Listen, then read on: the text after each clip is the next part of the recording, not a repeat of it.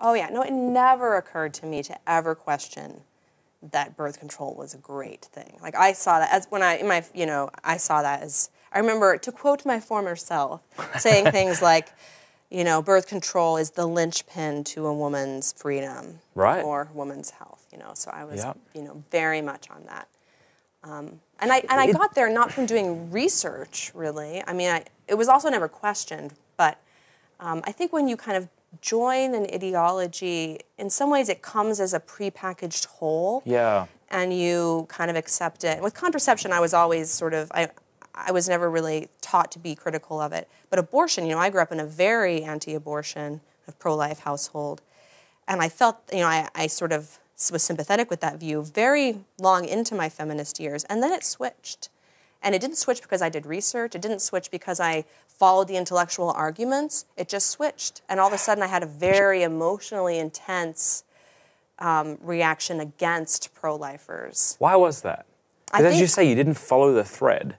No, I think it's because once you sort of join a group, a kind of an ideological movement, it often it comes as sort of a prepackaged whole. I think we see this a lot in American politics, right? Like, oh, well, you're a liberal. These are the things you believe. These are the things you should feel outraged about. If you concede any points to the opposition, then you're a traitor, and so you must adopt everything within that party. Right, exactly. Yeah. Yeah, so, so I was totally fine with contraception. This is important, I think, for us to understand, as Catholics who wish to evangelize, to understand where people are coming from. Because I am all of a sudden getting a lot more of a more sort of sympathy for those who tell me how necessary contraception is for the autonomy of women, and to attack it. But then you said you didn't really think this through either. Right. So did you think, well, when people attack contraception and abortion, even if they say abortion is murder, this is an attack on my autonomy? Did you think of it that way? Like. Yeah, I think so. I think for one thing, I think feminism takes the supreme value of autonomy for granted. Like that's really a primary value for feminists is autonomy. And so here, let me give an example. And this is there was this Facebook post that I saw. And this was after I became Catholic, when I was beginning to start to entertain questions I'd never allowed myself to entertain before.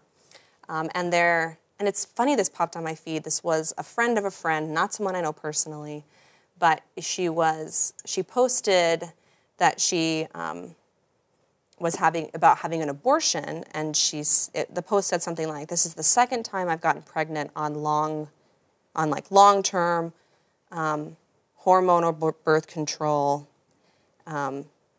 and I'm not ready to be a mother now, and so I'm having an abortion, and this is why abortion is so necessary. Bodily autonomy. I think that she used the phrase "bodily autonomy exists for a reason." And what struck me when I read that is that, ironically, her very situation demonstrates that bodily autonomy does not exist for women in the same way that it exists for men. Right? So she was using contraception, but she still got pregnant anyway, right? So who forced that pregnancy on her? It's her own body, right? So, if a woman engages in sex, even if she tries to prevent a pregnancy from occurring, it can still happen, right? Because, for a woman being sexually active, bodily autonomy doesn't exist in this absolute sense the way it does for men, because of our distinctive reproductive roles and those realities, right? Yeah. So I think I was beginning to see that that both contraception and abortion are part of this train of thinking that what freedom looks like is for women to become as much like men as possible.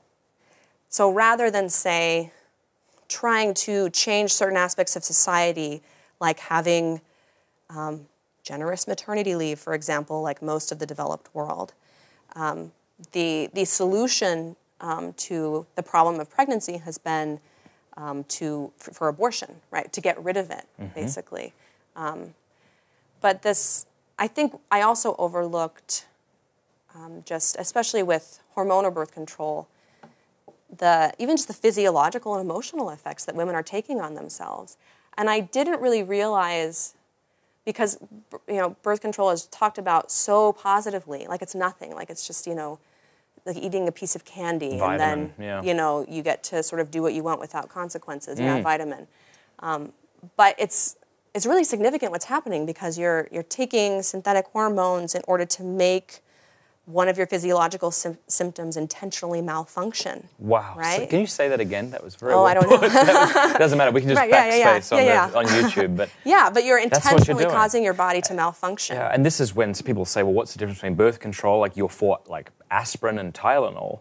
But of course, the difference is with Tylenol, I'm taking it so that my body works correctly. I'm like, I'm healing an ailment, not shutting down a function of my body. Exactly, and that's the difference, right?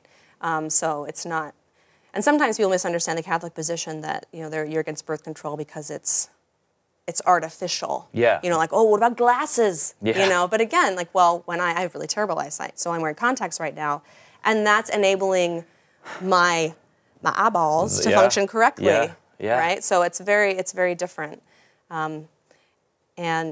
So my views have changed a lot on contraception. And surprisingly, in ways like my views on contraception and abortion now, in many ways are they have theological and philosophical basis, but I also genuinely think that it's bad for women. Okay, why is contraception bad for women? Because it creates a culture where women are expected to be sexually available to men, and to act as if they have complete bodily autonomy even while engaging in sex. But when the reality of female biology rears its head, it's women who carry the burden of that. I see. So once a woman becomes pregnant, sure, she can get an abortion, but that's not like, going and getting a teeth cleaned, tooth cleaned or something. Like she imposes that bodily autonomy violently on herself, right? So that's what we're asking women to do. We're saying... Do you think that's why women want to make it seem, some women who are pro-abortion want to make it seem like it's not a big deal? Because you just said it's not good for women because they're expected to be sexually available, and then the woman says, well, I want to be sexually available, and this affords me that. And you say, yes, but your femininity, the reality of your biology will rear its head, and then you have to do this thing, and that's a big deal. And then they have to say, well, it's not a big deal. It is just like getting my teeth cleaned. It's almost like women have to lie to themselves, and so do men who maybe encourage their partner to have this abortion performed. Right. So I think we have sort of embraced this myth that sex doesn't have anything to do with procreation. Right. So I really see this as kind of a masculine or male model of reproduction as being presented as the norm, and then women are now expected to do violence to their bodies in order to be able to exist in the world, and to be as sexually free as men, but then, then it's not a utopia, right? So because contraception is not, even in perfect use, it's not 100% effective. And in typical use, anywhere from 10 to 20% failure rates, right? Depending on the method. So even just from I'm not even talking theologically yet, I'm just talking pragmatically. And here's the thing that's super interesting that really shocked me, because there was a time when I was sort of like, okay, I was on board with the pro-life when it comes to abortion, but I was like, but doesn't access to contraception reduce abortions? Like, of course. Yeah. So as a Catholic, how can I be against contraception when that's the sort of the thing that will reduce abortion? So what's fascinating is that if you look at the research, and you can even look at the Guttmacher Institute, which is the research arm of Planned Parenthood, so it's a very pro-choice organization, even their research indicates that once a society becomes contraceptive, abortion rates actually go up. They don't go down. And the reason is because sexual behavior changes. It becomes riskier, it becomes more casual. This is why pumping condoms into Africa isn't going to help. Right. Yeah. So unplanned pregnancies go up and abortion rates go up. Right? So that was really shocking for me to realize that and to see that there's actually a correlation here, because abortion essentially becomes backup contraception. Now, once a society is contraceptive, then there's an argument that contraception does reduce abortion rates, right? So once sort of the cat's out of the bag, then it becomes a more complicated question, the relationship between those two things. But yeah, once I really began to see contraception and abortion as basically two sort of practical extensions of the same idea, rather than contraception being the solution to abortion, that's when that was part of my sort of change. Fruit of the same tree. Yes. And we haven't even begun talking about the detrimental health effects, like the fact that the oral contraceptive pill is a class 1 carcinogen. Right. And in a day and age where we're all so intense about being natural, this is the one thing we refuse to look at. Yes. I mean, no one has stopped. I mean, there's all these great Netflix videos about all the hormones that go into your food and eating healthy and being green, but we can't talk about that.